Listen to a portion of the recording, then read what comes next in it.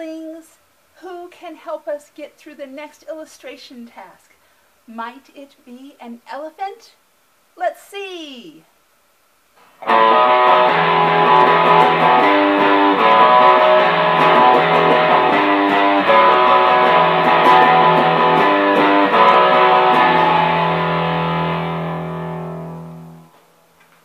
Hi, I'm Melani Grube with Creative Magic, and around here we're all about all things art, that deep part of us that wants to sing out.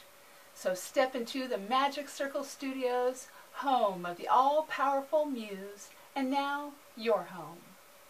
And we're doing another illustration in the Carnival of the Animals series today.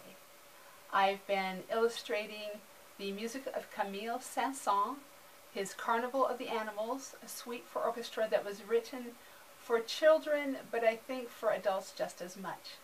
And on the last illustration I was working on, I had the elephant calling me, and I swear he is saying, "Hey, over here, come over, come illustrate me, I've been waiting."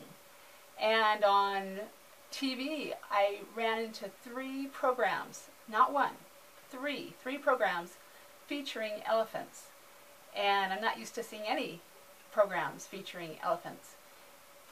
And what I found out was that they're very mighty creatures, but very misunderstood as well.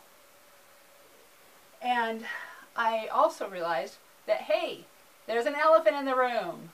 And that elephant was my Ganesha statue.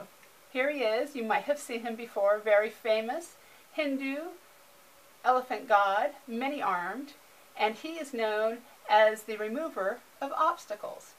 And so he helped me because I was having a lot of distractions in my life. I'm sure some of you can relate to that. And I finally got to the point where I could say, let's let go of some of these other interests in my life and commit to art and illustration and focus. Just eliminate the distractions. And once I had done that, the process was so much more enjoyable, and I gave everything I had to it, and it gave back just as much. And that was something I didn't expect. So let's take a look at the elephant.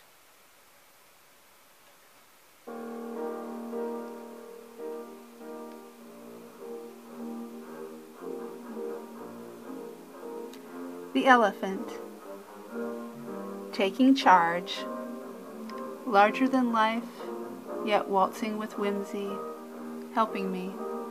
Together we enter the world of illustration. Ever get distracted? Want to remove some obstacles? Tell me about it in the comments below. Let's get creating. I'm Melani Grube with Creative Magic.